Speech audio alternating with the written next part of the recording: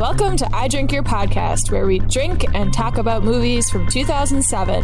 Imagine my little girl, Regular. Guys, did you see me dance? No, you waste energy and time. I turned penis into gold. Are you okay? I want to see you naked. Surprise, dude, you got herpes. If I did you a ventriloquist. You're really well dressed for a shadow puppeteer. What is he gonna culturally appropriate this time? Mommy. I drink your podcast. I drink it up. Welcome to another episode of I Drink Your Podcast. With me today is Ben. Hey, everybody. Emily. Hello. And Wesley. Hi, everybody. Nice. And you always forget to introduce, and we have... And our special guest this week is Connor from No Highway Option. Hello. Matt, I was trying to get you to introduce yourself. Selfless. And I'm Matt. Whatever. He really pulled a Matt. Yeah, he did. But I'm interested in Connor, our guest this week, and we are talking and discussing The Simpsons from 2007. So this should be a fun episode. But before we get started, does anyone have anything interesting in their glass? I've got an interesting cocktail I made today. It's called the Simpson and Son Revitalizing Tonic. It is vodka, SoCo, Mountain Dew, and a splash of grenadine. And I called it that because it gets me horny. Okay. I went very straightforward this week. I made a hot chocolate from very much scratch, not just like a powdery mix. I actually had to use milk and cinnamon and vanilla and whatnot. But I made that because Flanders makes Bart some hot chocolate. And so I added some Kahlua to it. And I also had a leftover donut, so I used it as a garnish. Oh, very nice. Nice. Did you brulee a marshmallow on top and leave it on a windowsill? I wish I could have done that. I tried with some matches. It didn't work. Oh, no. In honor of my favorite character from this movie, Harry Plopper, I'm having a nice cuppa, which is a cup of tea. But to make it on point for the show, I actually found an Earl Grey tea cocktail recipe. So it's Earl Grey tea, gin, honey, lemon juice, and a sprig of lavender. A sprig of lavender. I suppose you're all dying to know what's in my gas station cup of soda. It's Dr. Pepper and rum. The reason is it's a gas station soda is because you could find this movie in a gas station bin. Oh. Oof. Ouch. Okay. All right. I also have a gas station cup. Oh. But Ooh. that's exclusively for the reason it has a domed lid on it because of the movie. God damn it, my straw fell down. And it's vodka, triple sec, and carrot juice because it's trapped like carrots, like a line from the movie. Nice. It's Amazing. god awful. But the message, it's the thought that counts, it's all as they for the say. name. The commitment for a podcast that's not yours is greatly appreciated, Connor. Let's talk to Connor real quick. Connor, give us an update on No Highway Option. It's been going great. We've been doing a bunch of fun episodes, a bunch of movies that we have never expected to talk about. We actually had Ben on recently to talk about Happy Gilmore, which the two guests we've had from your show, both of them have been 90s sports comedies. That's a weird coincidence. Just worked out that way. Yeah, and I would like to know the report on your consensus of which movies have passed the pacifier test.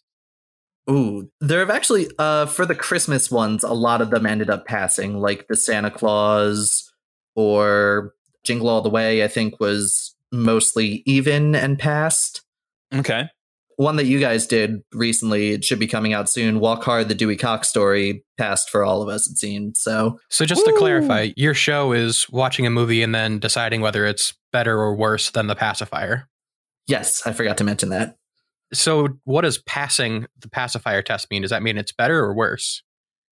It means we think it's better. So usually it's like better, worse, or equal. We have a specific set of criteria talking about like the soundtrack, or is there anything as memorable as a bizarre subplot involving the sound of music? And it's all in good fun. It's all nonsense, but we have a good time with it. Yeah, Connor, I'd like an update. I assigned you guys Surf Ninjas after being on. How was Surf Ninjas? Surf Ninjas was interesting, but it didn't hit. It was, I think everybody said it was at least slightly worse. Oh, dang. Something about Rob Schneider. Yep. All of his voices. Some of them I was like, I can't in good conscience say I enjoyed this part. Yep, that's fair. Okay, so what made you excited to be on our show for the Simpsons movie, Connor? Well, it was exciting to be invited back, first of all, because I had a great time last time. But The Simpsons was a huge thing. I first watched it when I was like 10, and I immediately became obsessed. I was like, this is a grown-up show, but it's also a cartoon, so I can enjoy it while feeling like a grown-up and not being bored. And this was like a big pinnacle movie event for me, I would say, because also my favorite band, Green Day, was singing the theme song. So it all worked out. Nice. And could you give us a little bit of a background with your Simpsons fandom? So you started at age 10.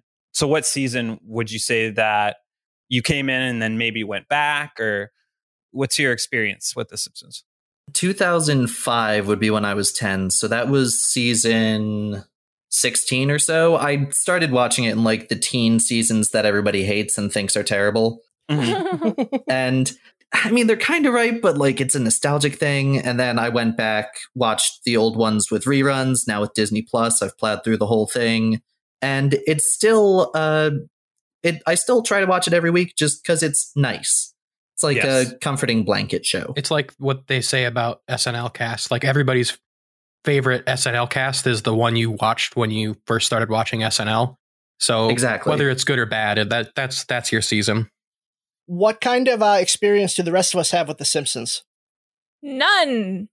Wow. Well, that's not true. I remember watching, is it Itchy and Scratchy parts randomly on the TV, and then my mom turning it off. Like it was just on one time because it was Channel 21 was Fox.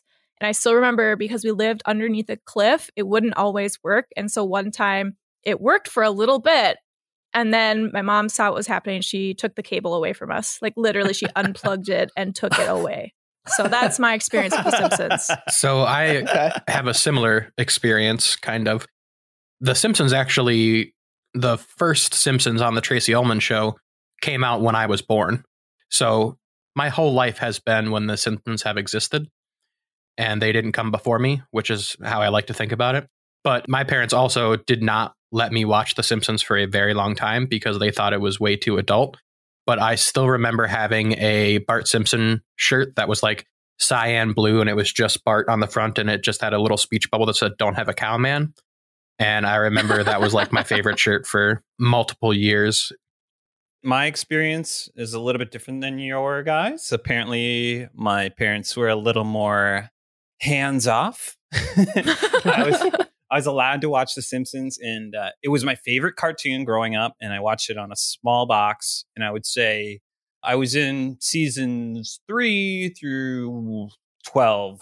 Probably stopped watching it a little bit before I went to college, but I had some of my favorite stuff were like the monorail episode, a lot of the music that happened in the earlier seasons. And, Dana Gould is one of my favorite comedians who wrote for The Simpsons for a very long time. So, I had a really great experience with The Simpsons, but I fell off and I haven't seen anything new. And I remember seeing this movie in the theaters and I remember liking it, but on this rewatch, I didn't. So I'm sure we'll get into that. I've got a similar story to you, Matt, where I kind of grew up watching this. My parents watched it with me. Like we would sit down and watch it together.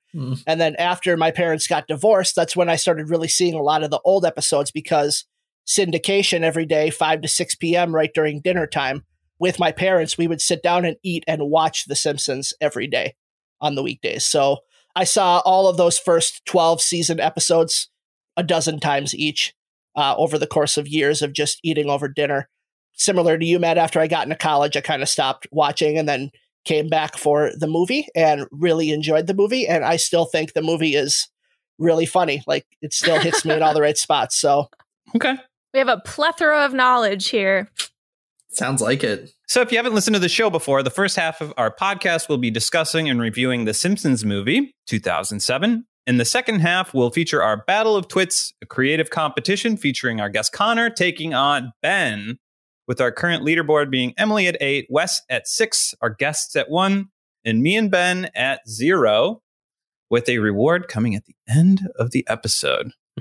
Ooh. Okay, so this is the Simpsons movie, directed by David Silverman, featuring the usuals, Dan Castellaneta, and all of the people that you know from The Simpsons, you know, Nancy Cartwright, Hank Azaria, and et cetera, et cetera, et cetera. People of Springfield, heed this warning. Twisted tail, 1,000 eyes, trapped forever. Dad, do something! This book doesn't have any answers. When Green Day drowns in the polluted lake in Springfield, Lisa pushes the mayor and the town to stop throwing crap in the lake. Unfortunately, Grandpa Simpson predicts the end of times for Springfield, but only Marge believes him. Some shenanigans involving pig feces in the lake causes a mutation of a squirrel, which makes the EPA lock down Springfield for good. With a giant glass dome. Like, what the fuck? I'll tell you what, that pig plot got me in my phone being like, how much manure do pigs produce and what can you do with it? And I learned quite a bit about composting. Homer added to it too, so don't credit it all to Spider Pig. He did help.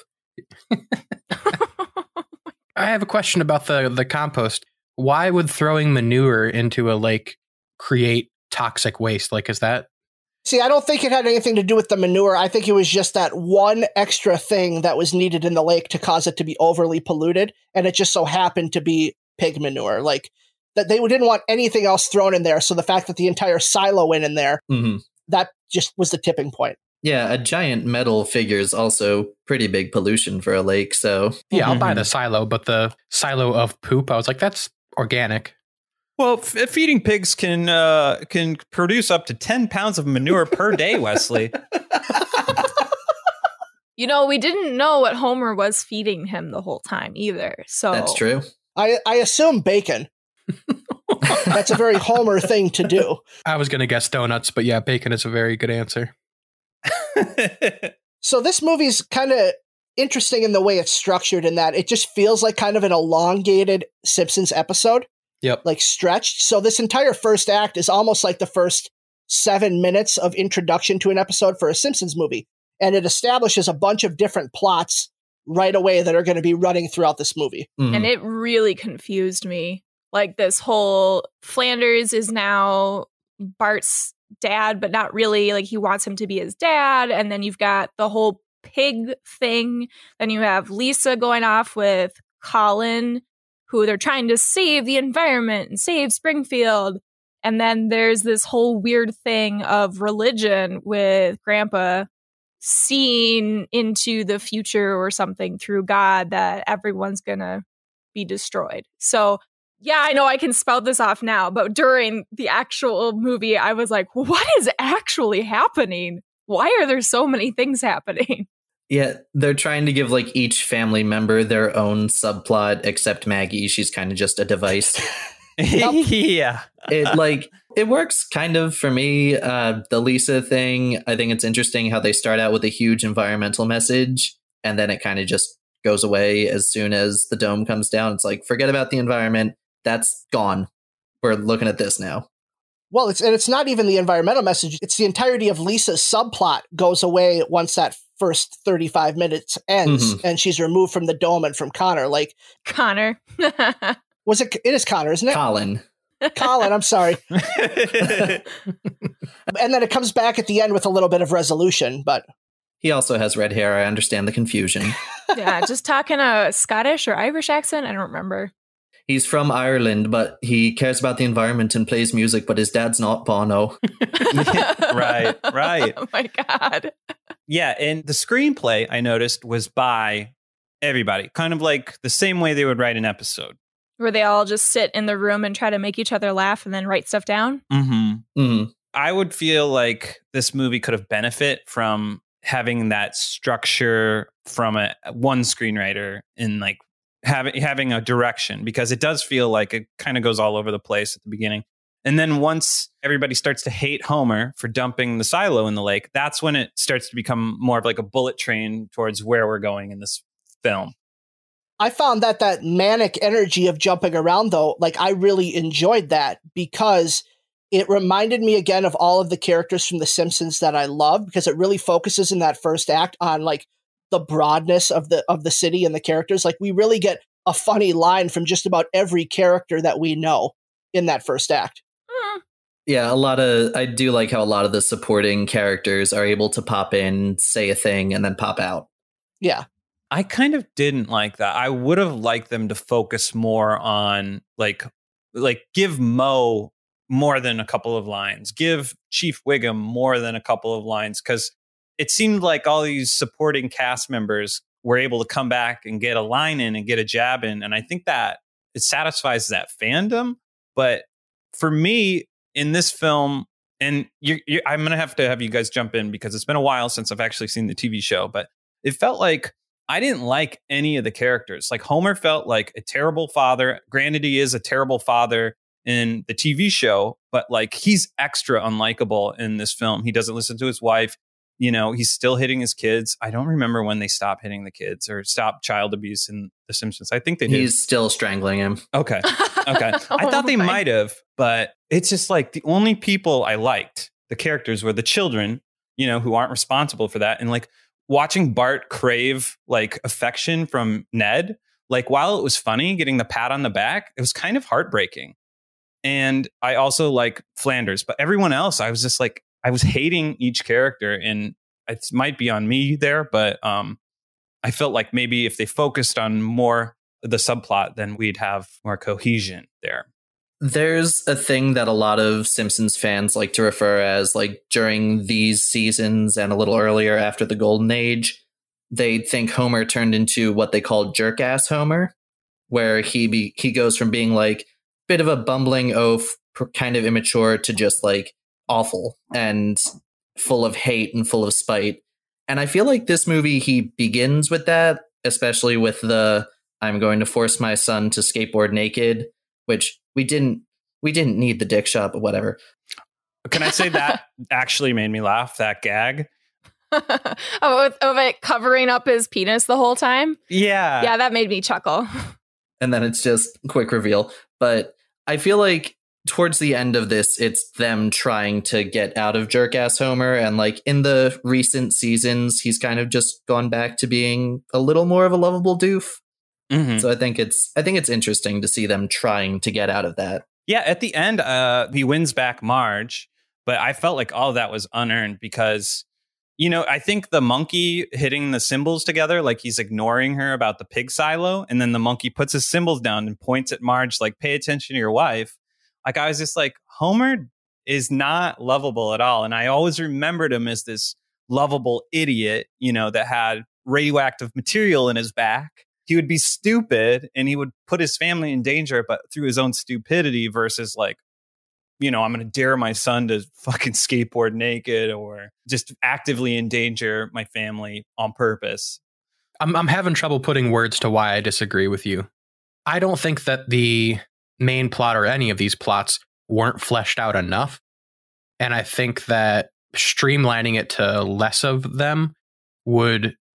This movie was only 85 minutes long. So I think that a lot of this was filler. But I think the fan service that you alluded to, I think is very important. This is the Simpsons movie. This isn't an episode. This is the time to get everyone in the city involved. And I think giving everyone at least something decent and entertaining versus letting, you know, who's to say Mo should be the one that gets 6 minutes of airtime versus Mrs. Krabappel just getting that 10 seconds of lifting up her shirt at the Green Day concert. And I think that fan service piece is something that we need to remember. Like, this movie was clearly not made for people who were not already fans of The Simpsons. Mm-hmm. That's true. Like, it literally drops us in this pre-established universe. This is not like the South Park movie, which kind of does the legwork at the beginning of introducing the characters if you've never met them before. Like, that's why the South Park movie works for people who have never seen South Park. And that's partly because this movie came out 18 years into its run. Whereas the South Park movie came out 2 years into its run, and its run was on cable, and it was getting like 2 million people a week. That was really only 2 years in? Yeah. Wow. Trey and Matt are geniuses. I had a professor in college who said it's the best movie musical of the 90s, hands down. It and is. I kind of agree It with The him. music is amazing. I was reading, this movie was supposed to be a musical originally, but then they kept cutting things out. And so as they were all spitballing to try to put together an idea, they kind of went with Matt's. And as they were putting it into production and actually animating and going through all the voice acting, they started cutting stuff out. There are lots of cameos that got cut because it was just too convoluted.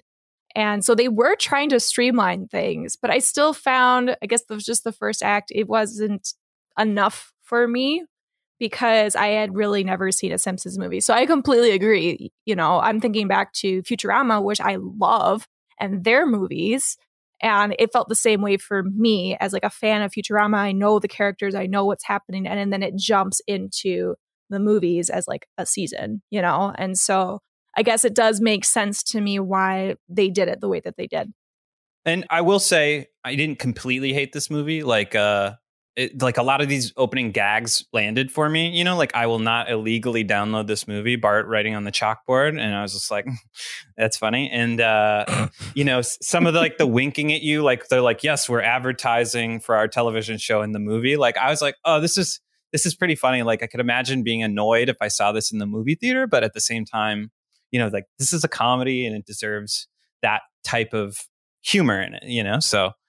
Mm-hmm. And the call out of us fans watching it in the theater when we get it for free on TV as being suckers, like right off the bat, that worked for me as well. Mm-hmm. Yeah. Yeah, that gets you right into the tone of it. So much of those gags didn't work for me.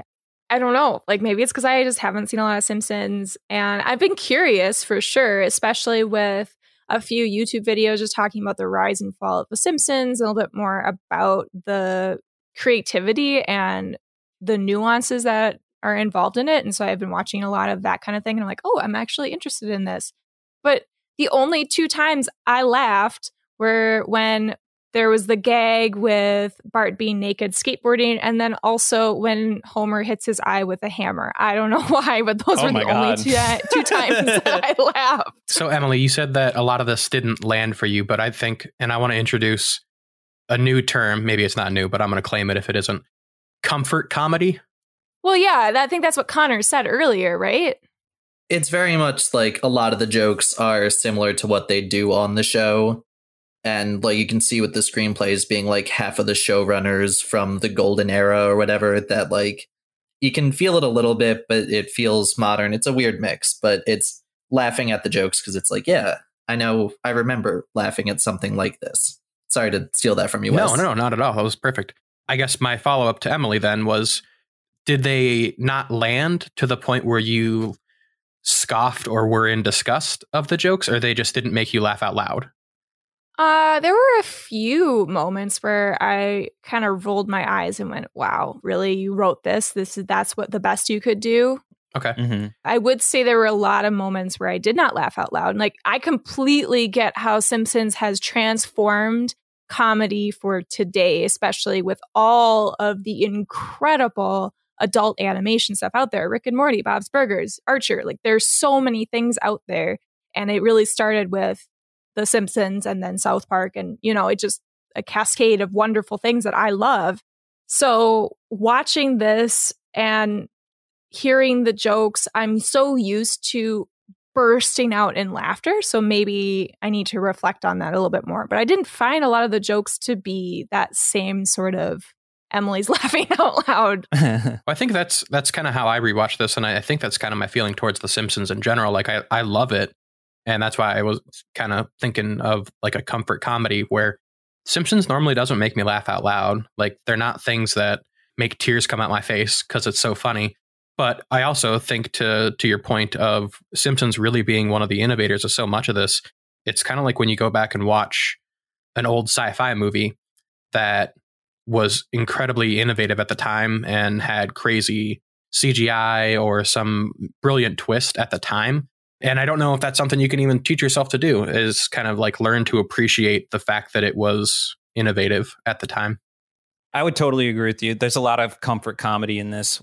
An example would be, you know, the mob's coming for Homer, you know, and then they're like, no, we just want Homer when they're having that discussion, or like they're like Grandpa, and he's like, I'm part of the mob, you know, like not necessarily laugh out loud funny, but that makes you laugh. But I also feel like this movie suffered from the time period it was in as well, 2007. You know, you have one of the jokes just being Homer, fingers crossed, hoping Flanders is gay. You know, he's going to announce that he's gay. And you're just like, okay, you know, you tap your leg there and you're like, okay, hopefully that'll be something that I don't want to say overlook, but like, you know, like hopefully there's not a lot of that in there, you know? And I would agree though, like there was a lot of comfort comedy in here and a lot of great gags. So I don't want you guys thinking I completely hated it. I just felt like a lot of He hated it. I feel exactly like what Connor was saying about like Homer being a jerk dad. One thing that I did not take comfort in with this movie, and it's because it looks different from the ones I used to watch, is the animation style in this movie. And Connor, maybe you can speak to like when this type of more depth animation was being used in Simpsons. It seems like this is around when they did the shift to HD. I want to say that was in like between 2008 and 2010. But even with the show in HD, it doesn't look like this.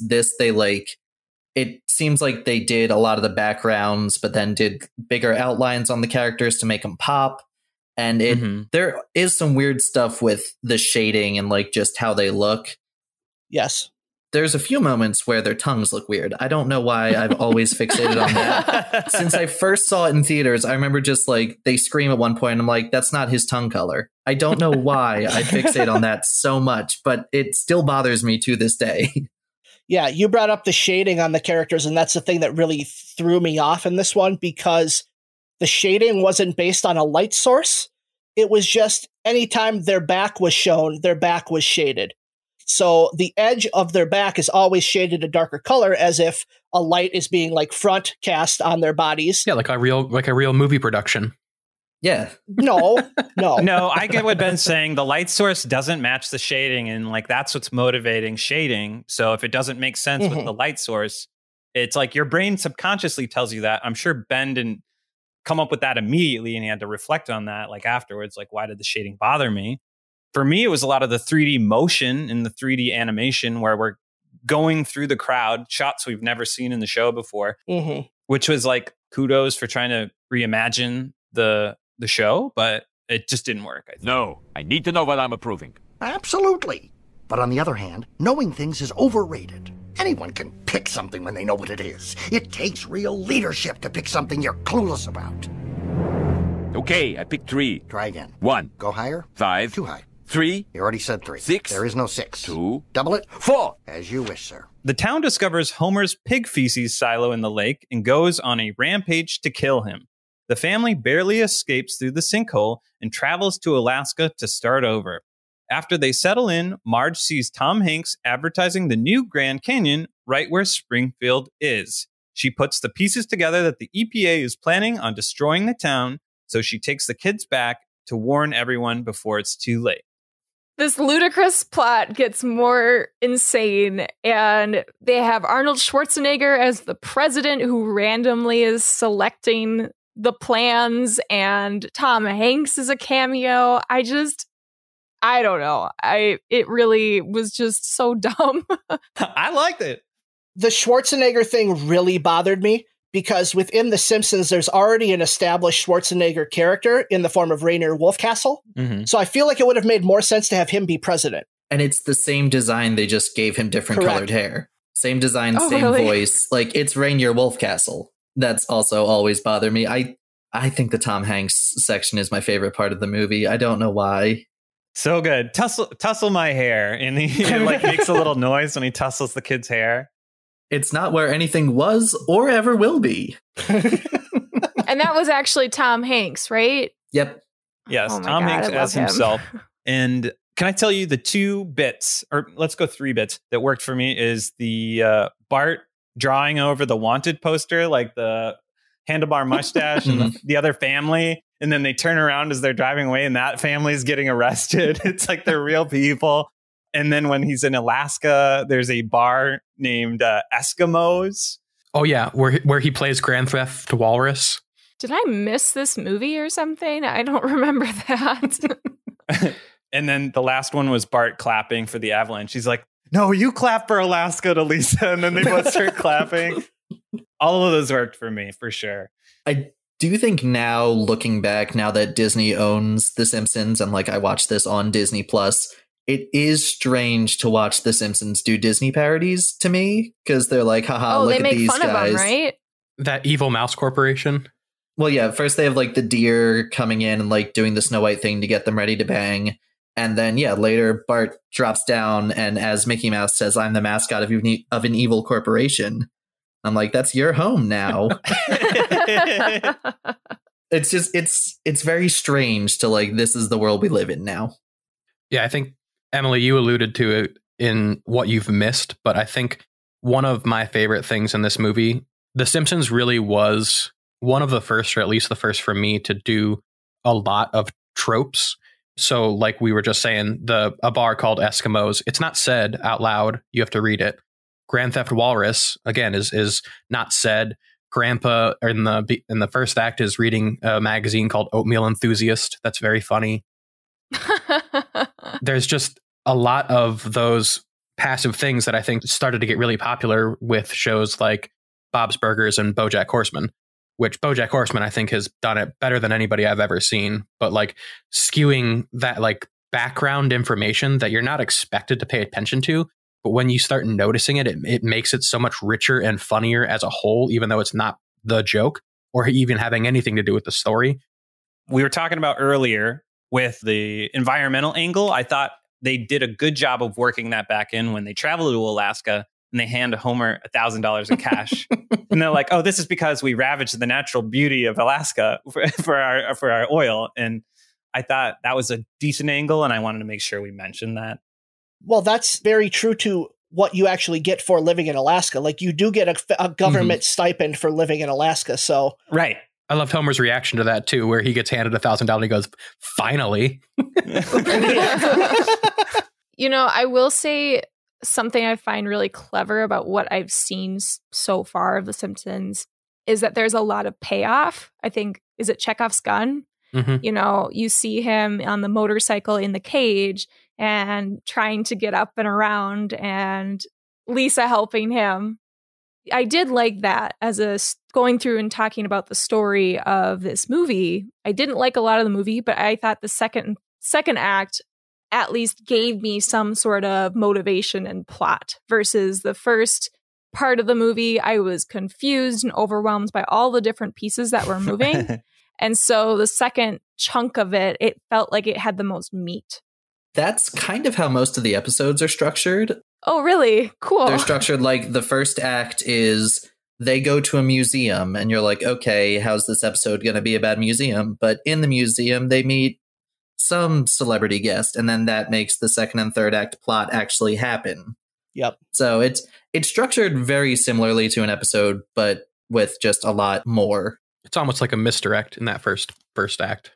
Mm-hmm. Well, and that is how a lot of those other shows that kind of are copycats of The Simpsons also function. Like, if you watch Family Guy, the first 7 minutes of a Family Guy episode really have no bearing on what the rest of the plot's going to be. Mm-hmm. And then right at the end of that first act of the episode, you get a brief introduction to where the rest of the episode's going.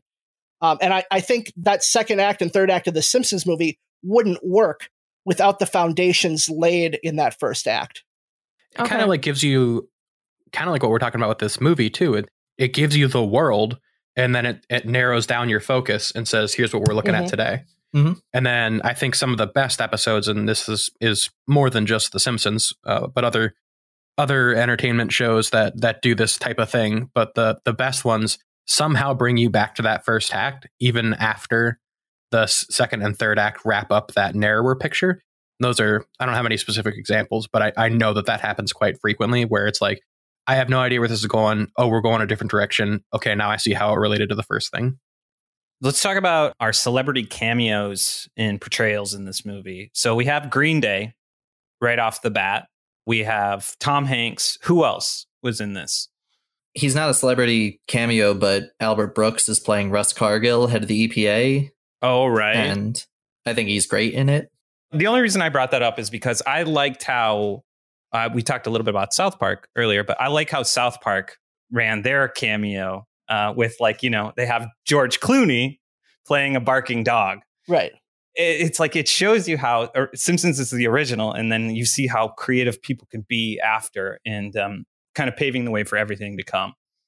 Yeah, but at the same time, South Park doesn't pull in the cameos that The Simpsons does, because The Simpsons actually utilizes the people in an effective way.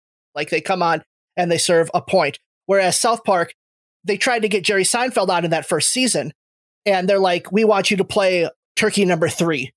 And just gobble gobble. And Jerry Seinfeld's like, no, that I'm fucking Jerry Seinfeld. Like, I'm not going to be a turkey.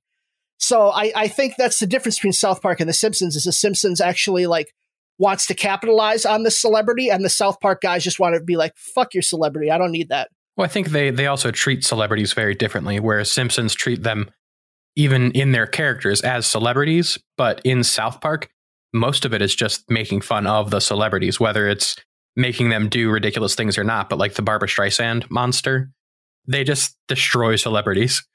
Yeah, they're like, we've got it. I think we have a better handle on your celebrity than you do. No, I can't do it. I want a father who's the same in the morning as he is at night. Oh, what's that word? Consistency! Thanks, losers. Sorry, Homer. I'll let you hold the bomb. The man knows me.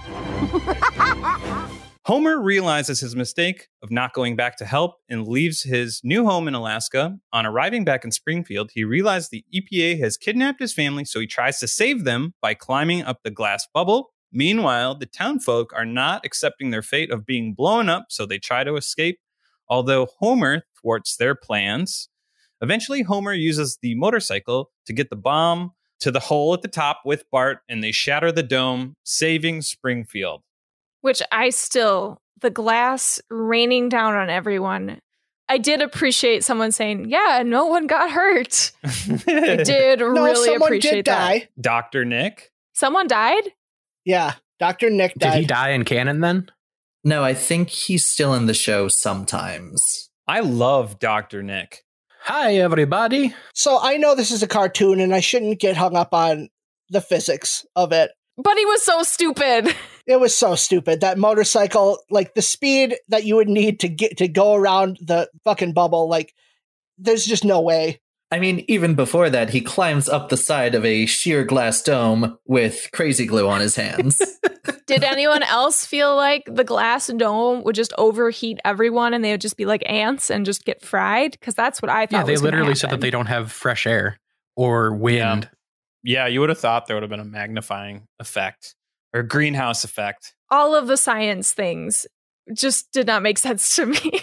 Now, this came out the same year, I think, as a Stephen King book with the exact same plot. And I don't know if anyone's read that, but I'm wondering if it goes into more of that type of disaster stuff.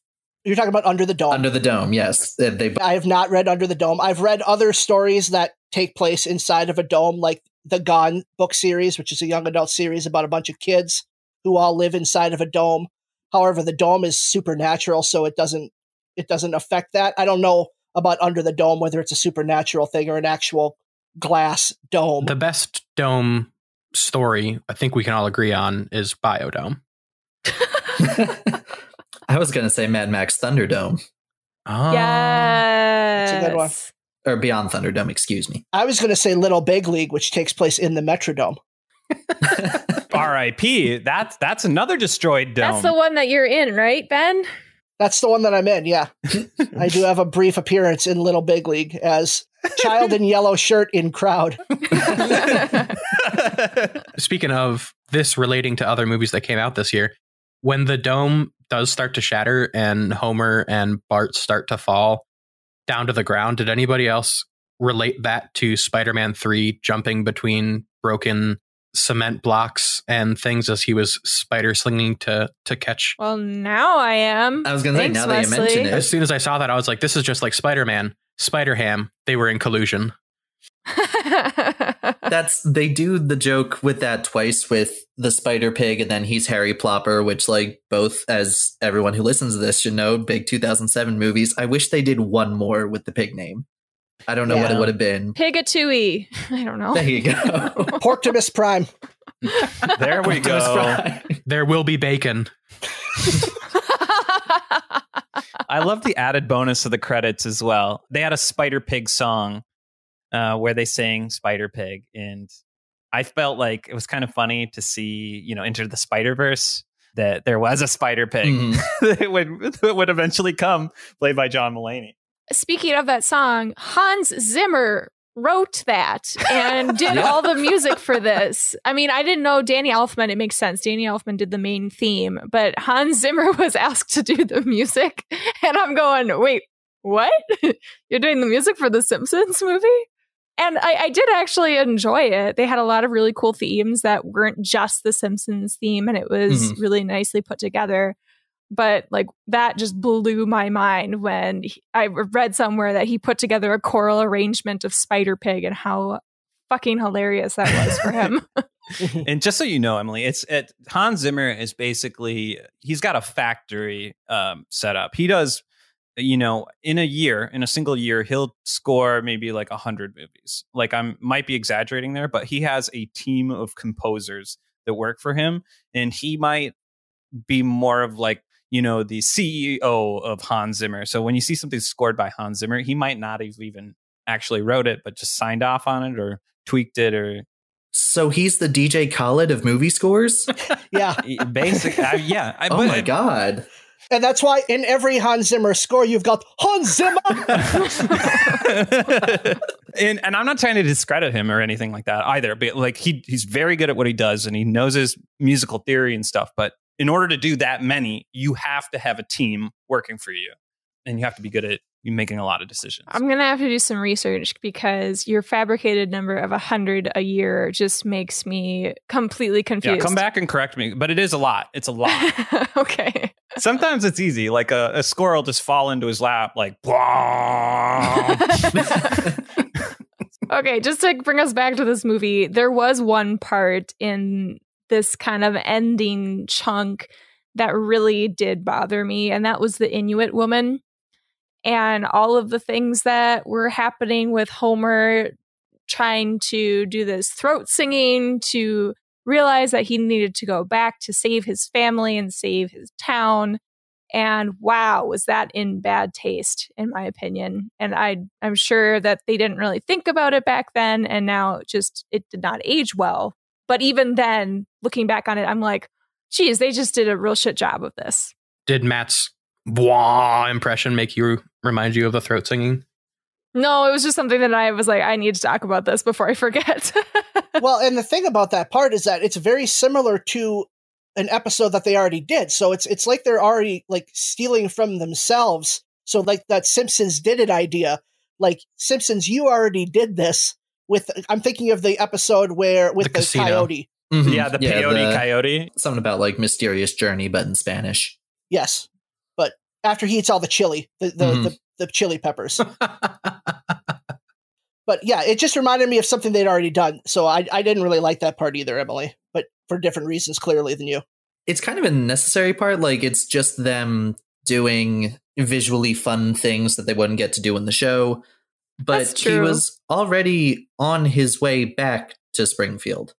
Right. They could have done just like a hypothermia dream sequence of some sort. Mm-hmm. Mm-hmm. I agree. It could have been done in better taste, but the same type of sequence, right? He was already on his way back to Springfield, but as we've hinted at, Homer's not the brightest and maybe doesn't have the purest intentions. So I think this was an attempt to make his reason for going back less about missing his family and being lonely and more about like actually understanding what he had done wrong or how he needs to fix it. So again, not the best. Like I'm sure were better ways to do this, but I think that there was at least a point for the why it happened. I would have liked to see him just come to a realization after like reading a billboard or something, like something just stupid where like he comes to this grand realization from something so mundane and silly. Like it's on a beer tab or something. That would have worked. Like love your family. Is that more his character? Absolutely. Yeah, yes. That feels very Simpsons. If we're done talking about the movie, let's talk about what happened after the movie. Something happened after the movie? There were like 6 post-credit scenes. So how many of you stopped once the credits started rolling? I did. I stopped after 3 of them, I think, but I don't remember any of them. I was going to say, I remember the little gags in the theater, like walking out and hearing something and like running back in and being like, wait, there's more? I watched the first 2 and then had to go to the bathroom, and I was like, there's no way there's going to be more. So I just left it play. And then like 2 more happened while I was like going to the bathroom and coming back. So I'm not even sure what all of them were, but 2 of them that I did see that I thought were kind of funny. I believe it's the first one, but it's just Mr. Burns and Smithers sitting there. And Mr. Burns is talking to Smithers and goes, you know, I don't believe in suicide, but if you want to, it might cheer me up. Yep. I do remember that one. It's like, whoa. Yep. And then the other one, which was, I'll let you just be the judge, but it is the Simpsons family watching the credits roll in a theater, and they all stand up and start to walk out. And there's some other commentary, but Lisa wants to stay to make sure that no animals were harmed. And then it rolls in the credits and they're like, okay, cool. And then they start to walk out, and Maggie looks like she has something to say. So they're like, Maggie, do you have something to say? And she pulls out her pacifier, looks straight into the camera and goes, sequel? Oh, geez. Yeah, real grab there. She's supposed to say anything? She speaks in one episode and says, Dada. In the ones before that, sometimes, like, I remember there was one where they were like, yeah, she's going to do a big speech and she's voiced by Jodie Foster, but, like, only babies can understand her. Ha ha ha. It wasn't good. That was another gag at the end where Bart is talking to his dog. He's like, oh, I can't believe you survived. And then the dog has the lower third that says, like, I had to do so many unspeakable things. I'll never be the same again. And he's like, you made it. I love you, boy. It's so fun. One of the few times I almost laughed out loud. There is also one post-credit scene that's 2 seconds long, but it's Tom Hanks directly addressing the camera and saying, if you see me in real life, leave me alone. Oh, yes. I do remember that one. That was funny. I think that's when I turned it off. So, Wesley, you brought up a sequel. Has there been talks of doing a second Simpsons movie? I don't know. Connor, would you happen to know? It's always like in the ether, apparently, but there have been multiple times in the show where somehow the plot will be like, Lisa makes a documentary and they take it to Sundance. And she's like, I can make another documentary. And Marge says, no more Simpson movies. Or like, they always are like, it's not going to happen. If it does, it'll be like for a while. Okay.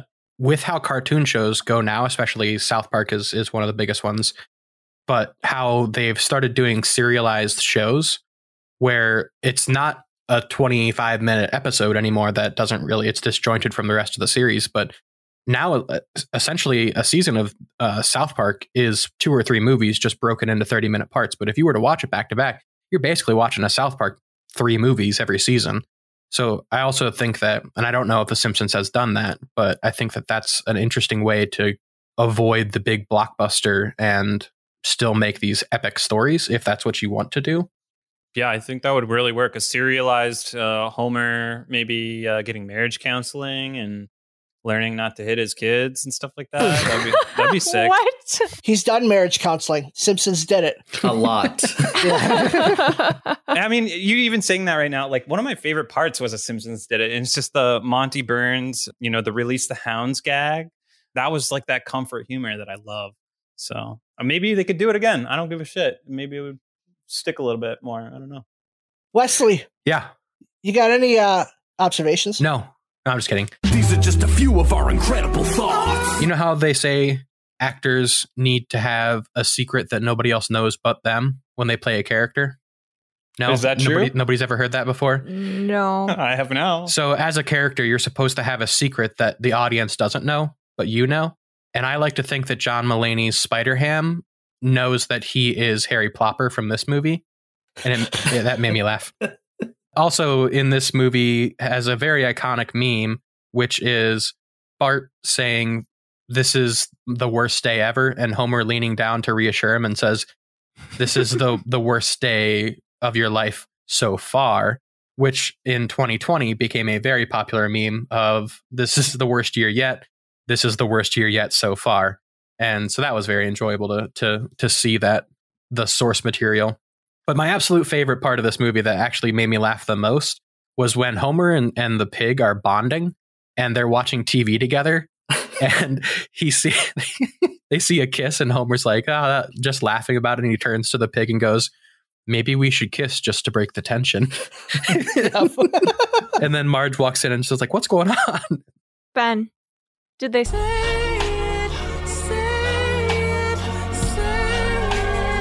Now, say my name. They did say it, and they said it very early on. At the beginning of most Simpsons episodes, it does that little like heavenly music, and it's like The Simpsons.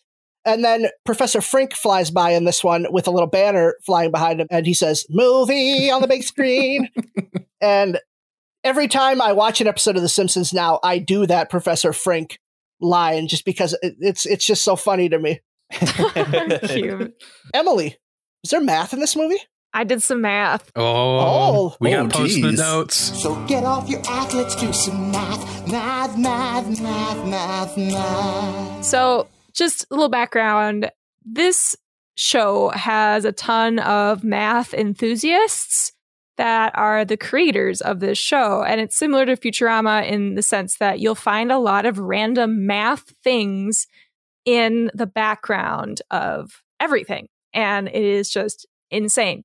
Now, I'm not going to talk about any of those because I didn't want to. I came up with my own problem. So I wanted to find out how large this dome actually had to be to encompass all of Springfield. So using some geometry and some estimation tools of mine, I was like, okay, Springfield's about 30,000 people. If we figure out like a normal size of a 30,000 population town, it's going to be about 8.38 square miles. And then I did some really cool hypotenuse work using Pythagorean theorem to figure out my radius of the sphere. And then I had to cut it in half.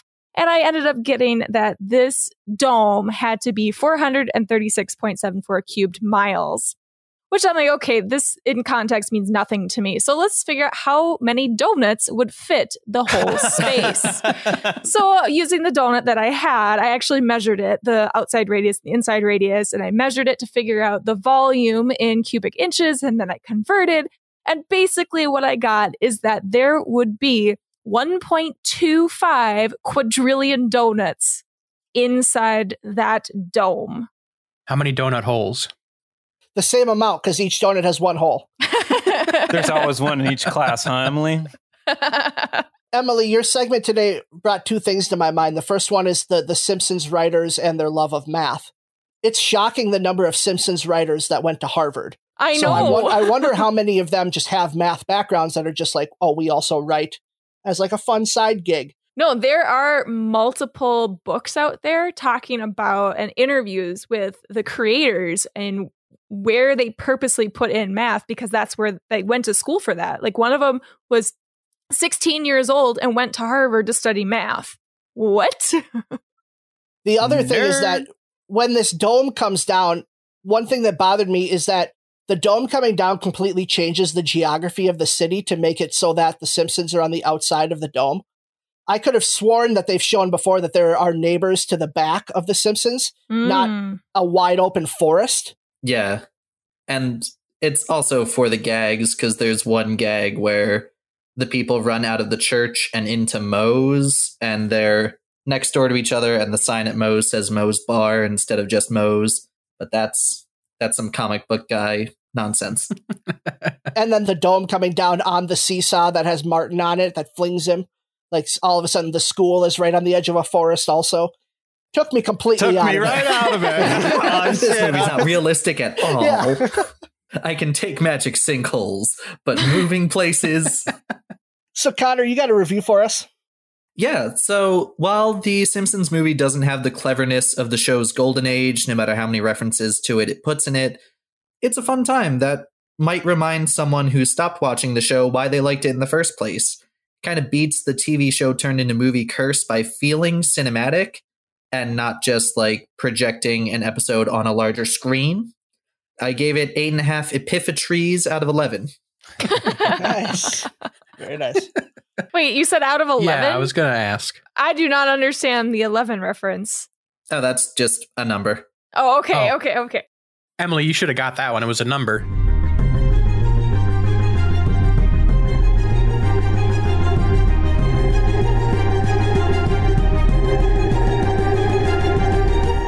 And now it's time to play Battle of the Simps.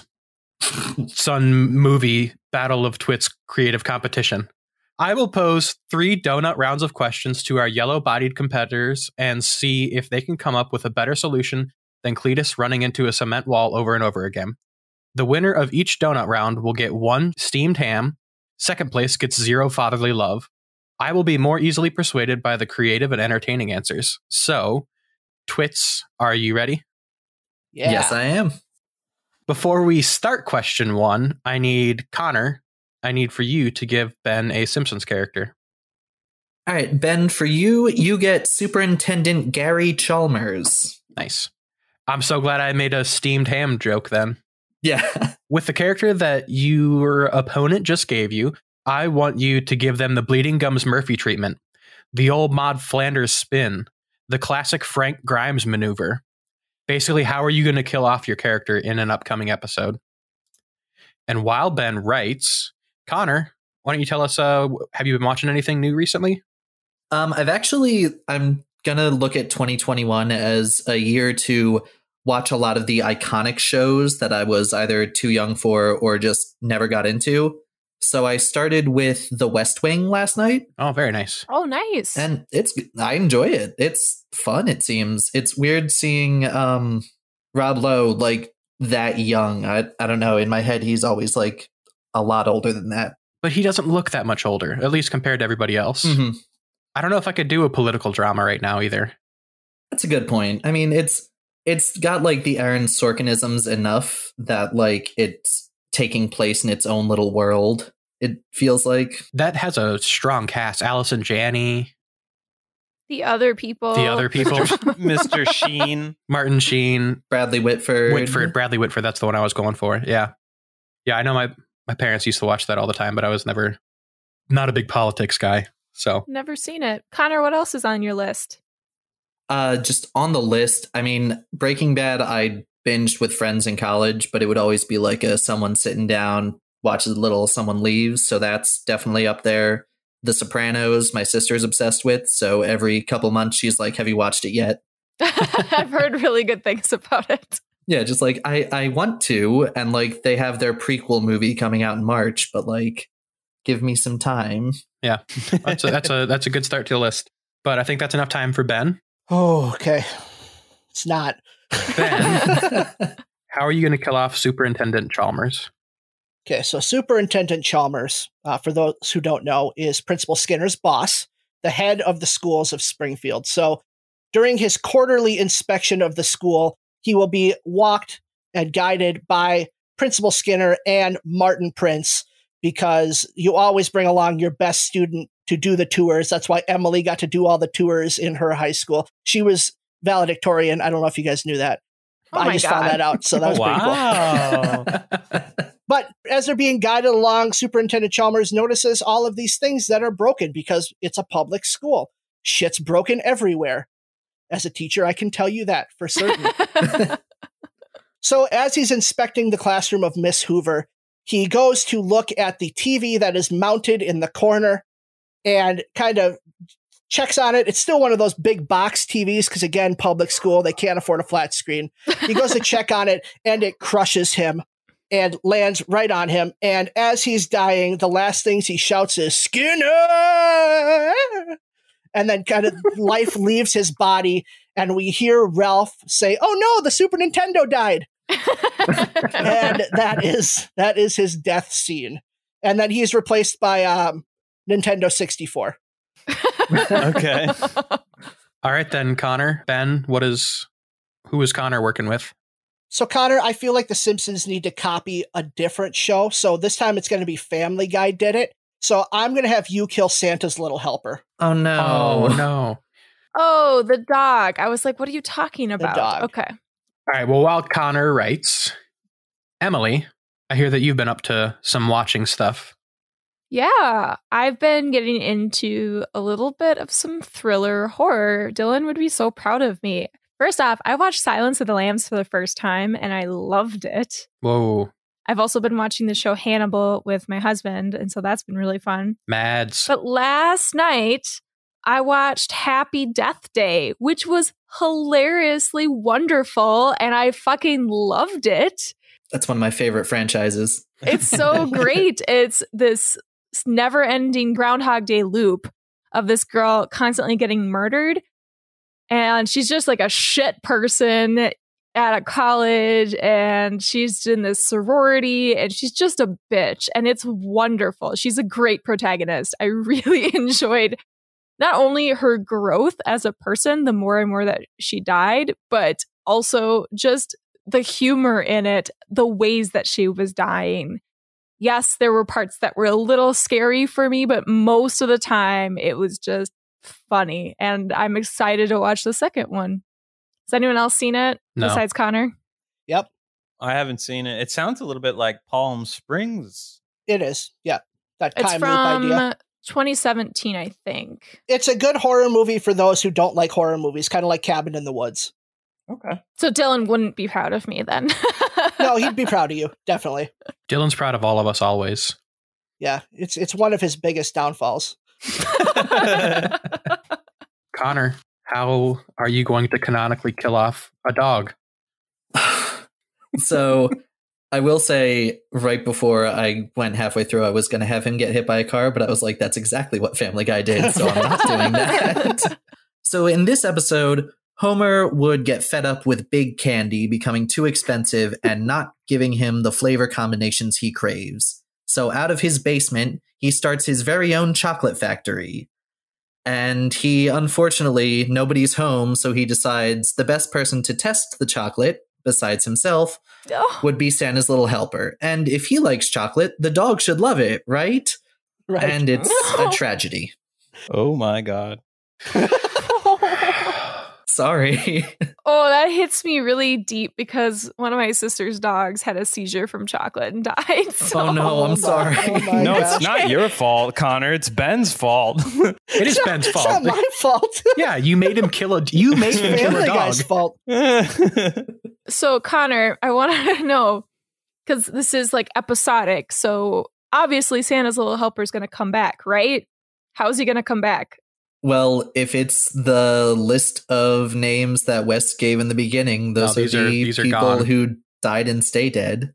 They can get another dog and name it Santa's Littler Helper.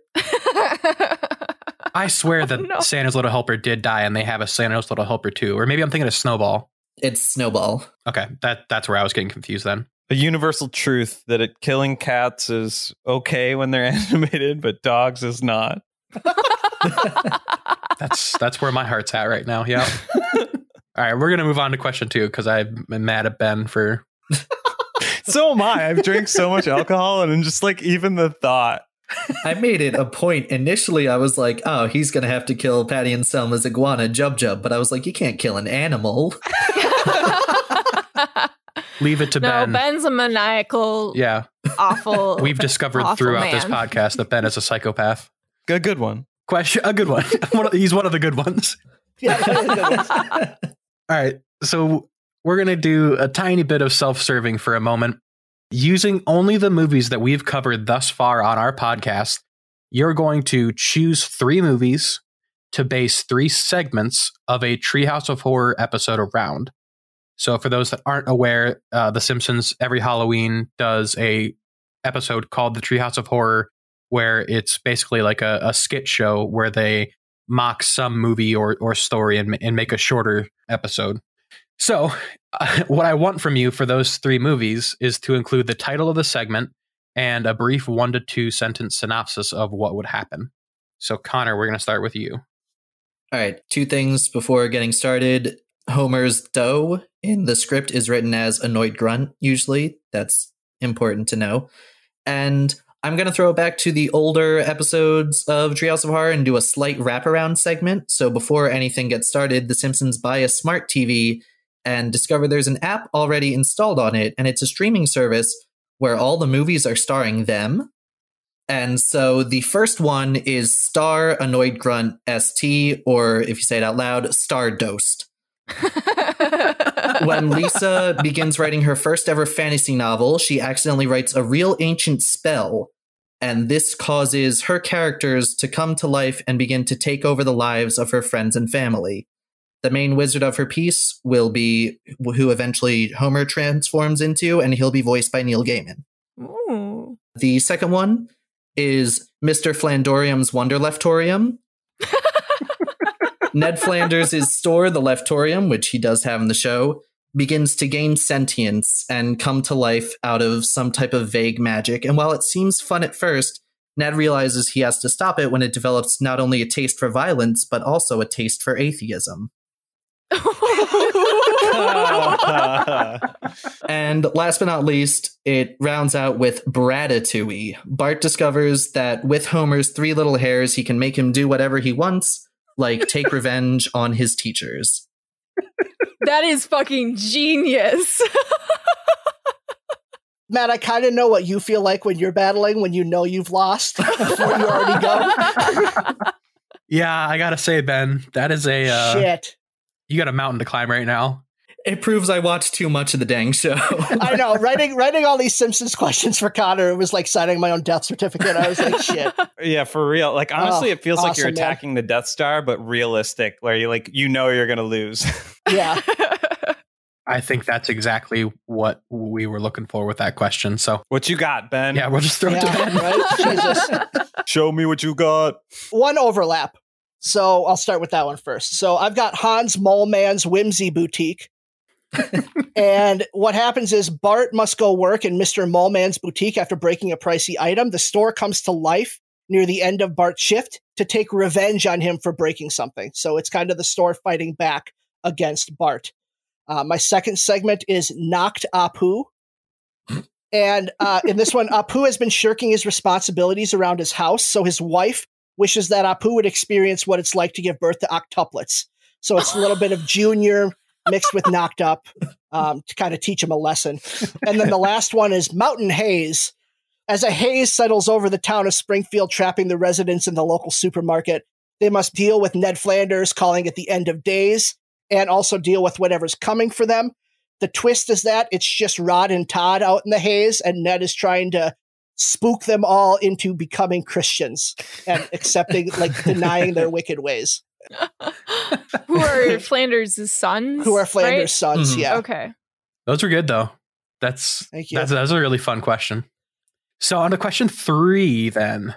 There is a wide, wide world of characters in the Simpsons universe, getting to be around 4,000 from when I did a quick Google search. So, yeah, like the Wikipedia list of Simpsons characters was like 3,500 from a couple years ago. So I didn't check or count, but I'm guessing it's got to be getting up there. But you know me, I want more. So I need you to create a new character that will become a regular in Springfield. Tell us about them and why they would be an addition to the larger cast. And Ben, you get to start again. Okay, so who's that moving to Springfield? Why, it's the freaking vegan. No, I'm just kidding. Oh my God. So my character's name is Elmer, and he's voiced by Chris Evans. And he'll play Cletus's best friend from college who moves to Springfield. Now, by college, I, of course, mean University of Phoenix Online, where Cletus and Elmer got their degrees in animal husbandry, thinking it would allow them to marry anything they wanted. Elmer moves to town and reveals himself to be a founding member of Z-Unk, which will be a play on QAnon. As he gets acclimated to the town, he realizes that there aren't enough people who know the truth in town like he does. So he decides to run for mayor of the city in an effort to educate and free the people. This will lead to him being elected mayor when his Get Out the Vote campaign is able to bring out the vote from Cletus's family, which it turns out is 51% of the population of Springfield. This will lead to a future episode where Elmer is shown to make changes to the city in an effort to make it a more conservative safe haven. The Simpsons could use a character skewering this type of person within America, their ability to rise to power, and the negative effect that power can have. Having him voiced by an uber Democrat like Evans is just the icing on the cake. That's very good. Can I ask who Cletus is in the show? Cletus is the slack-jawed yokel, the one that tries to throw the possum in the lake, but he can't. He just can't. This is my time to shine. Tic-tac-toe by a chicken. Okay, got it. So he's like the major hick. Yeah, he's the hillbilly. Also, can I just ask where the name Elmer came from? I love it. I did a search of what's the most stereotypically Republican name, and Elmer was one of the ones that was on there. So I was like, yeah, Elmer's good. I'm so glad I asked. Oh, I can never buy that glue again. All right, Connor, let's hear about the character that you would add to Springfield. All right, my character's name is Ellen Pearson, and she is an exuberant, sports-loving woman who ends up dating and eventually marrying Marge's sister Patty, and also becomes Bart's new teacher after Mrs. Krabappel's canonical death. Everyone in Springfield always enjoys her presence, but that's because they never catch her sneaking off into the shadows, relaying information to someone. She and Homer particularly hit it off, and they go on multiple outings together that always seem to end in mysterious accidents. And as the episodes go on, we find out Ellen Pearson is a hit woman hired by Frank Grimes Jr., son of Homer's enemy, who died in that infamous episode. I think adding a character with an overarching plot line would be interesting for the show, because it wouldn't have to serialize the show, but she would be a serialized character with her own storyline going on. Patty having a wife would add a good ripple to Patty and Selma's relationship. And when Bart finds out that his teacher has a vendetta against his dad, that could be some fun team-ups. There could be some interesting plot lines there. Hilarity ensues. Exactly. Connor, you really should go and write for TV. Just gonna throw that out there. Anyone listening that can make this happen, Connor and Ben, you two should go off and write for TV sometime. Connor, I'll cut up your answer to number 2 into a clip that you can just email to all of the Simpsons writers. And yeah, exactly. Like, I don't have a script, but I have some thoughts.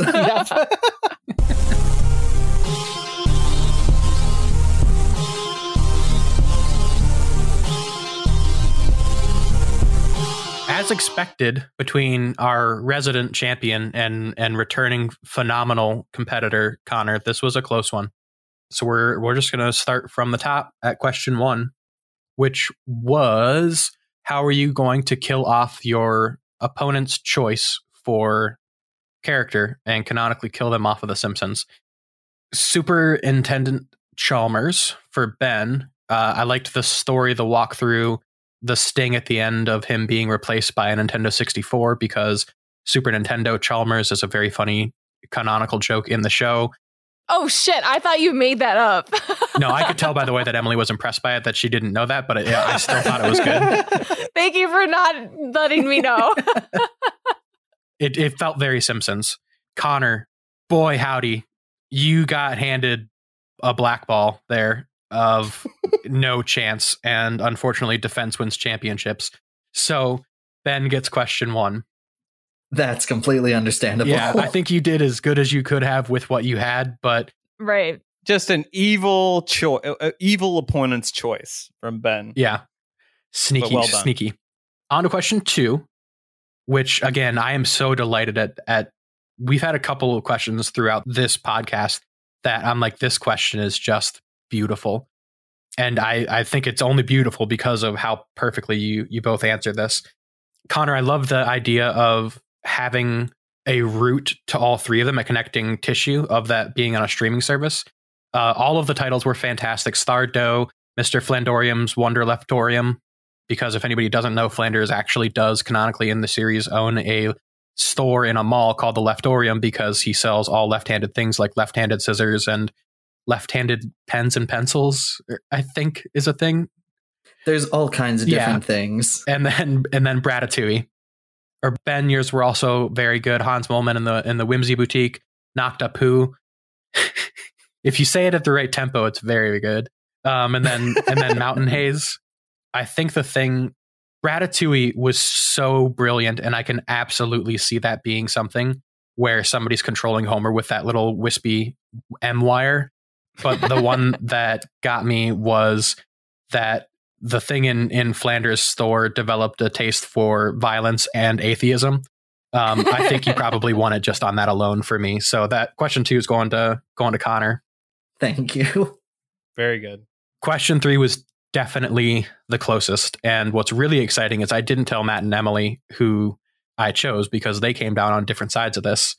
So then I think that having a voice actor already picked out in Chris Evans is a very smart choice. It really helped visualize the character even more. I think it's very current. And I think that something The Simpsons doesn't necessarily, like, they deal with politics, they have a mayor, they deal with corruption, that kind of stuff, but it's never really so current and such a big movement that bringing in a Z-Unk population, and then just the fact that Cletus probably does have 51% of the female or the Springfield population, I thought was very funny.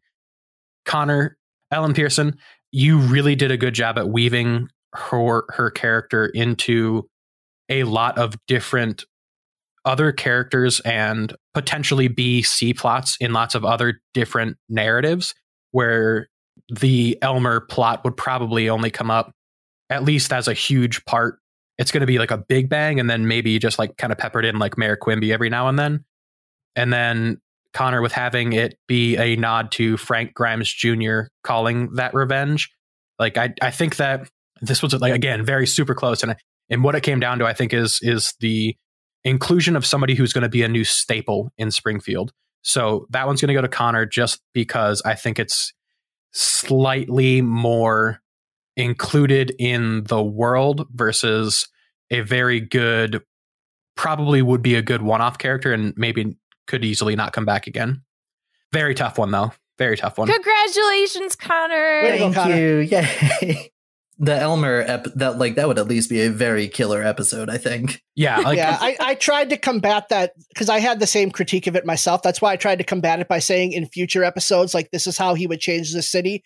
And I hoped that would be enough to be like, he's recurring enough that you're going to see changes in Springfield that are going to make it a little more serialized in this way.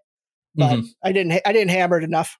No, I liked that. It's just the way Connor wove everything together so nicely. It was just a writer's dream how nicely it fit in. Yeah, I think the way that Connor made it be more part of the series instead of just a show is that he told us exactly who else it would influence. And I think that you're saying that the changing the politics, like, yeah, that's probably going to hit things. But again, politics isn't necessarily something historically in The Simpsons that has really had too much weight on the plot. Imagine a Fox cartoon going hard. Yeah, imagine that's a good point too. Fox is not going to make a Z-Unk character. No, Fox News and Fox the TV are two completely different, unrelated entities. Like, they're owned by the same thing, though. I don't think they are anymore. Oh, really? Yeah, Fox News is still owned by Murdoch, but now Disney has Fox TV. Yeah, Fox TV is owned by Wolves. Well fought between both of you guys, and extremely close. Thank you. Congratulations, Connor. A round of applause. Thank you very much. Yeah. Woo! I think we hinted at the beginning of the episode we had some rewards because me and Ben just both hit 10. Yeah. So I would like to know, Matt. Yeah. For your first hitting of 10, what do you want? I want pulling a mat is now a good thing.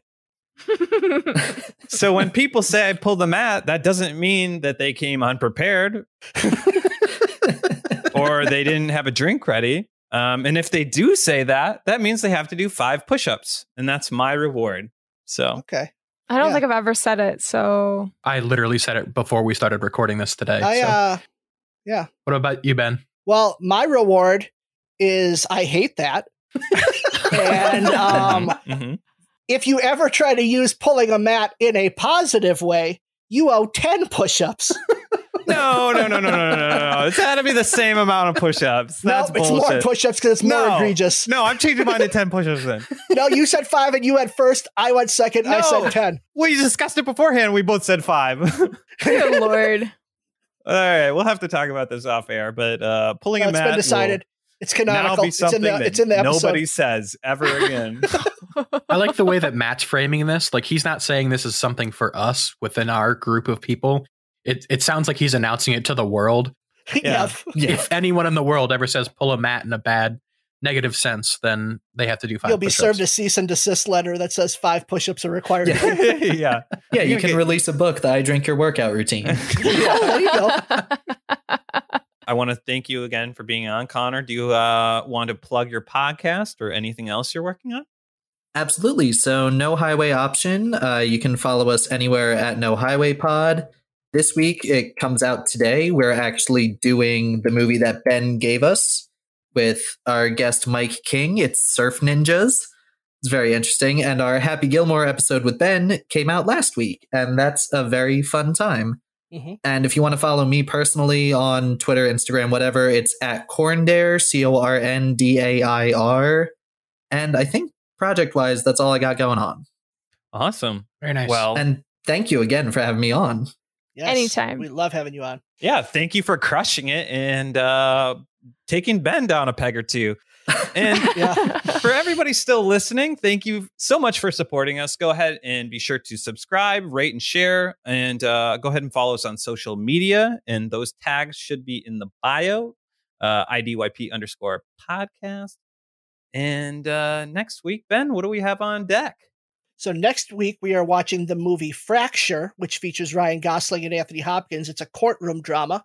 And we're going to be joined by Lori Ann from the podcast All the Classics I've Never Seen. So we're very excited to have her on next week. Very nice. In her podcast, she watches movies she's never seen before and talks about them. So I don't know if she's seen Fracture or not. We'll find out.